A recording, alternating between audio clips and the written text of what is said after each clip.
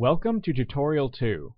In this tutorial, we will learn how to edit previously created layouts and use scenarios to run more complicated simulations.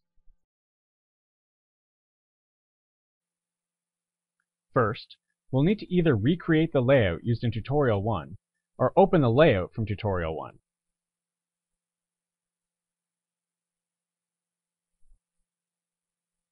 Let's save this layout as a new file with a new name.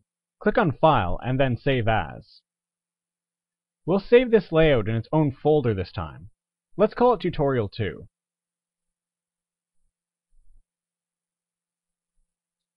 And let's give the layout the same name.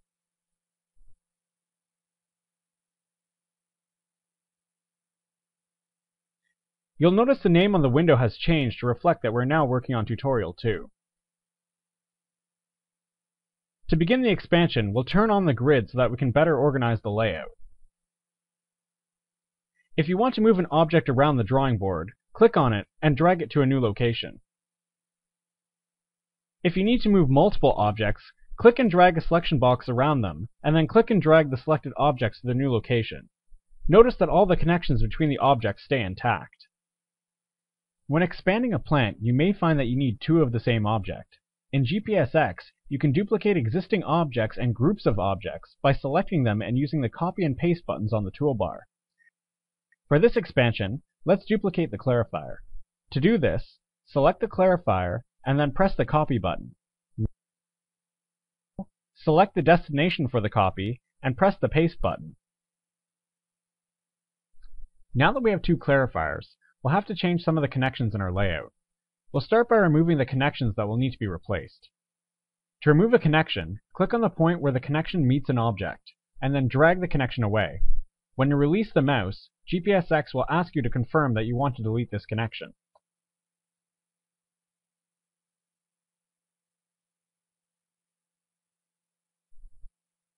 OK, now that the old connections are gone, we can begin to connect the two clarifiers to the aeration tank.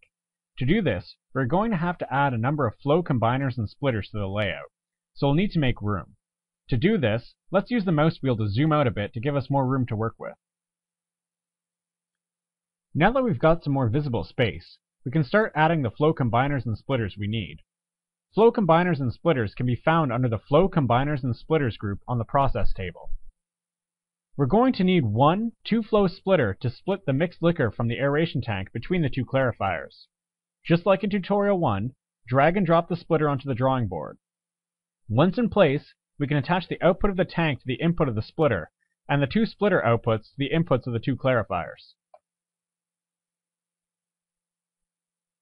The next step in completing this expansion is to combine the underflows from the two clarifiers and connect them to the aeration tank.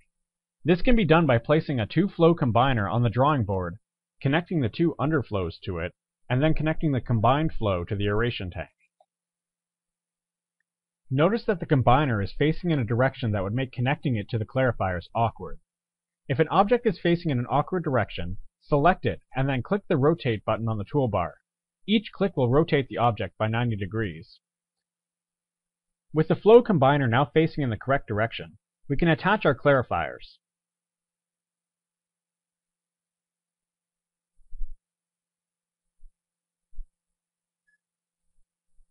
And attach the combined flow to the aeration tank. Now that we've got most of the combiners and splitters we need in place, let's move the objects around a bit so that the connections look a little less confusing. Finally, we have to combine the effluents of the two clarifiers. We'll do this in the same way as the underflows.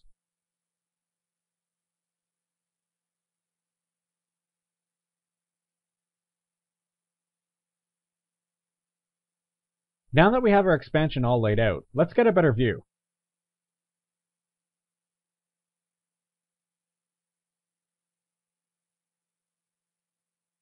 Because we've changed the layout of the plant by adding a second clarifier, we should update our labels. Keeping the names of the streams and objects updated and meaningful will help us to identify them later. No two streams in GPSX can have the same label, so copied objects will never keep the same stream labels. This is done to prevent confusion between multiple streams. We'll give this clarifier similar names to clarifier 1, but differentiate it by marking them as the second clarifier.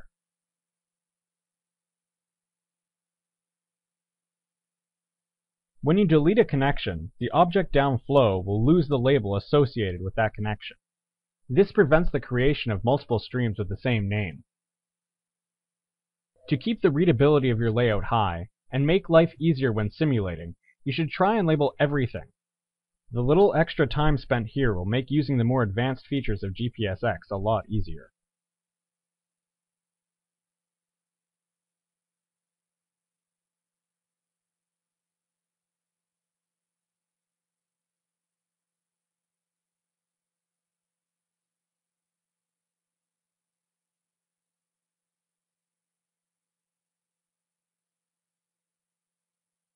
To verify that we have everything named correctly, let's turn the stream labels on, and zoom in a bit so we can read them better.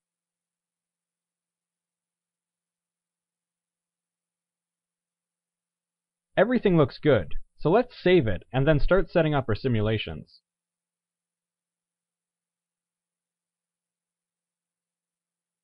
Since we've made changes to the model, GPSX will ask us if we want to rebuild the simulation code, or simulate with the old model. We want to simulate with this new plant, so click Rebuild Model. When the simulation code has finished generating, let's create a way to control the flow split fraction and create new output displays for our clarifiers. Let's start by zooming in on our layout using the mouse wheel, so we can focus on the MLSS splitter. Right-click on the splitter and select Input Parameters, Splitter Setup, and drag and drop Split Fraction to our Input Control tab.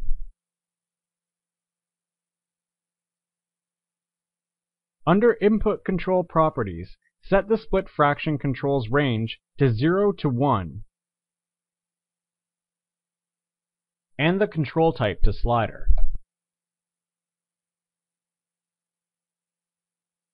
OK. With the control created, double-click on the new clarifier to create a quick display window. Change the output tabs' names so that we know what's on the tabs.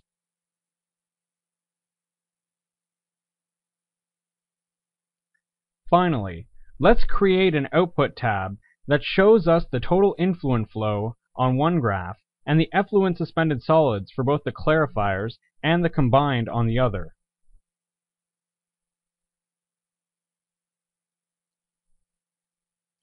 Right-click on the influent object and select Output Variables, Flow, and drag and drop the flow onto our new Output tab. Now to graph the combined suspended solids, right-click on the effluent stream of the final combiner and select Output Variables, Composite Variables, and place the total suspended solids on its own graph.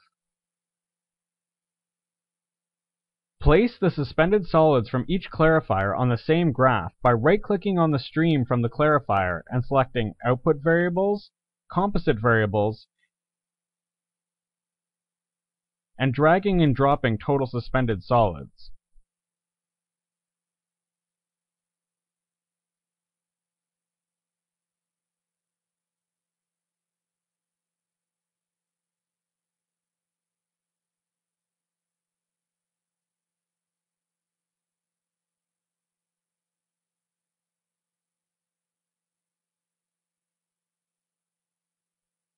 With both graphs created, let's give them appropriate names and scales.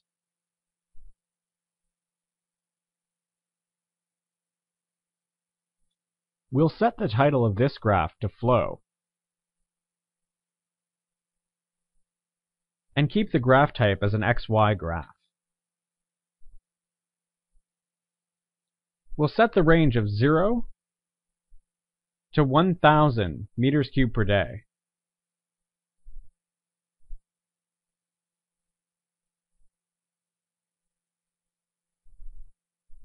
We'll set the title of the second graph to Suspended Solids.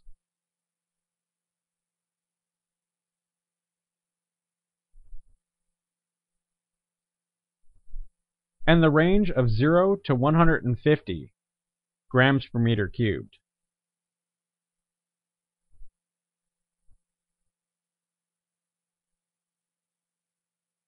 Finally, let's make some graphs of the suspended solids profiles of each of the clarifiers. Right-click on the clarifier and select Output Variables, Suspended Solids, and create a new graph by dragging and dropping the variable. We're going to make these graphs horizontal bar charts. To do this, right-click on the graph and set the graph type accordingly.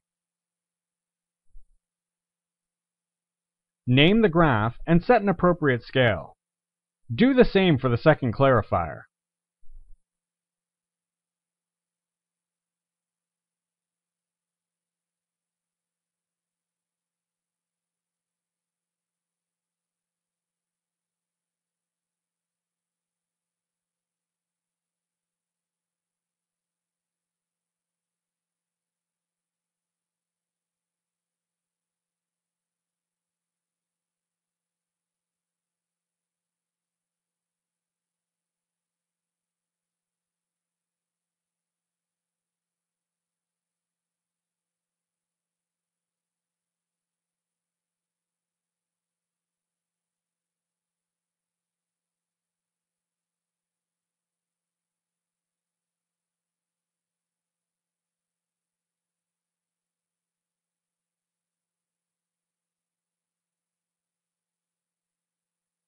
With both graphs ready, auto-arrange them. Before we proceed with our simulation, let's take a moment to explore the layout in the bottom left of the screen. Using the View menu on the menu bar, it is possible to turn the grid and labels on and off, which can be helpful in identifying the parts of the plant you need to work with. Now that we have our input controls and output graphs created, we are going to familiarize ourselves with scenarios. Scenarios are very useful. For example, to change a model parameter, in this case, the type of influent flow, without recompiling, you can create a new scenario. Each user-defined scenario can have a different set of model parameters, so that the same model can quickly be simulated using different operating conditions. To create a new scenario, click on the Scenarios button, which is found on the Simulation Control toolbar, and select New Scenario. We'll derive this scenario from the default setting and give it a relevant name. In this scenario, we're going to have a sinusoidal influent flow pattern instead of the constant flow in the default scenario.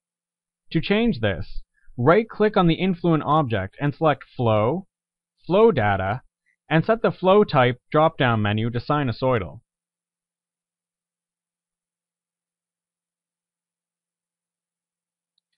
The changes you've made will be highlighted in green. Now, set the flow rate to 5,000 meters cubed per day. With the flow set, let's switch between the default scenario and our custom scenario and take a look at the differences.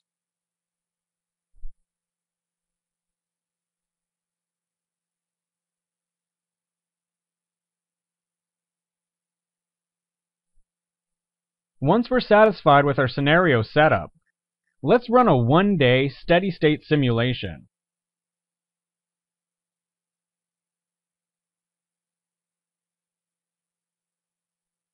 I'm going to also add a small delay to the simulation run so we can see the changes in the suspended solids over the day.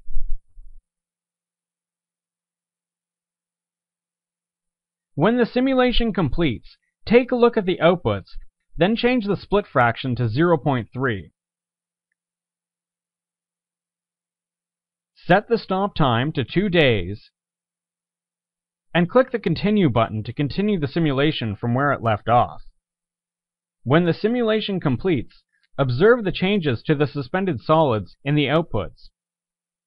Change the influent flow to 8,500 meters cubed per day, and continue the simulation for another day.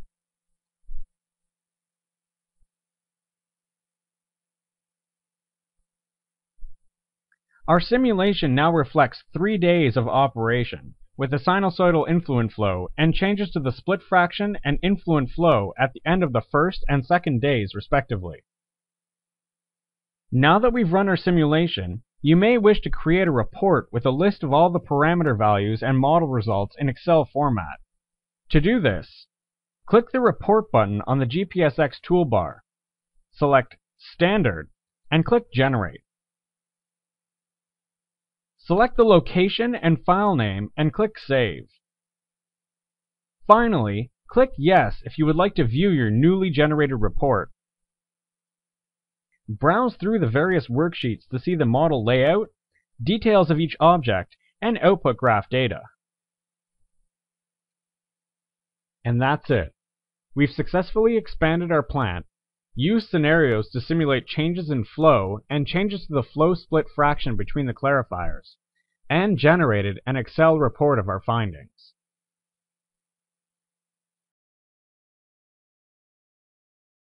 Thank you for watching this video. If you're interested in information on our other software products, such as CapDebtWorks for preliminary design and costing, ToxChem for industrial wastewater treatment modeling, or WattPro for drinking water treatment modeling, you can visit our website at www.hydromantis.com for further information.